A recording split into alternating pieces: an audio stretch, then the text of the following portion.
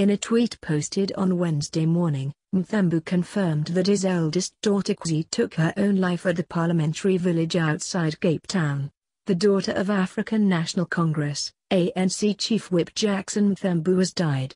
In a tweet posted on Wednesday morning, Mthembu confirmed that his eldest daughter Khwezi took her own life at the parliamentary village outside Cape Town. He goes on to say the family is in deep pain and that they have no idea what might have prompted her suicide. She was 25 years old.